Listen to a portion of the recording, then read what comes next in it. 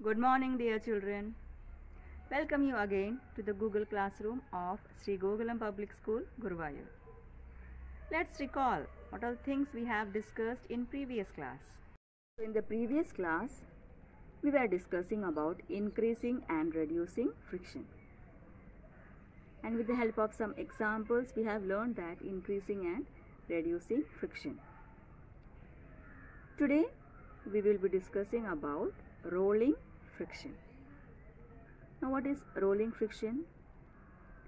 When one body rolls over another body, that is known as rolling friction. Let us understand it better with the help of some examples.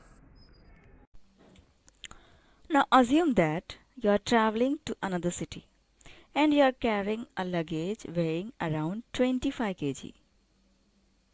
If you are unable to carry the bag, the only option you have is to drag it on the floor.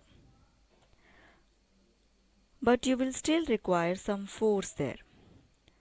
What if you have luggage wheels under it? Yes, it will be easier for you. When one body rolls over the surface of another body, the resistance to its motion is called rolling friction. Rolling reduces friction. It is always easier to roll than to slide a body over another. That is the reason it is convenient to pull luggage fitted with rollers. Can you now understand why the wheel is said to be one of the greatest inventions of mankind? Now remember that the rolling friction is smaller than the sliding friction. You know, sliding is replaced in most machines by rolling by the use of ball bearings.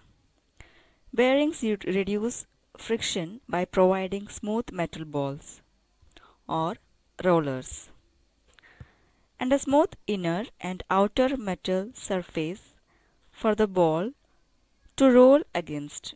These balls or rollers bear the load, allowing the device to spin smoothly.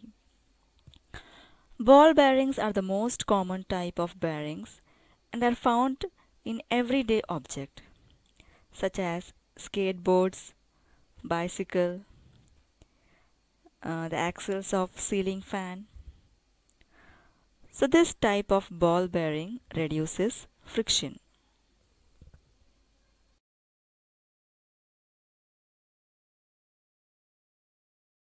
So till now we were talking about friction exerts only on solid object. But fluid also exerts friction. Now what is fluid? Which means flowing. When we say fluid, we talk about liquids and gases. So force of friction exerted by fluid on the object moving through them are called fluid friction. Now many a times you see objects move through fluids. For example, aeroplane.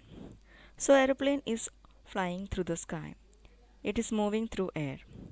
Similarly, bird is flying in the sky. So it is also moving through fluid. The ship is moving through water. So water is again a fluid. So whenever an object moving through a fluid, that fluid offers some resistance to its motion.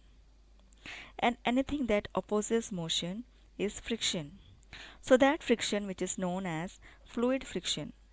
This fluid friction is also known as drag.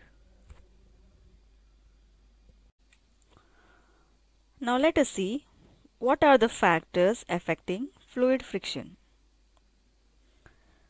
Now what is the first factor? Nature of the fluid. Now liquids are denser than gases. The molecules present in liquid are more closer than gases. For example, if you throw a ball from point X to point Y in air and an identical ball from the same point in water, the ball thrown in air will reach the point Y earlier. Why?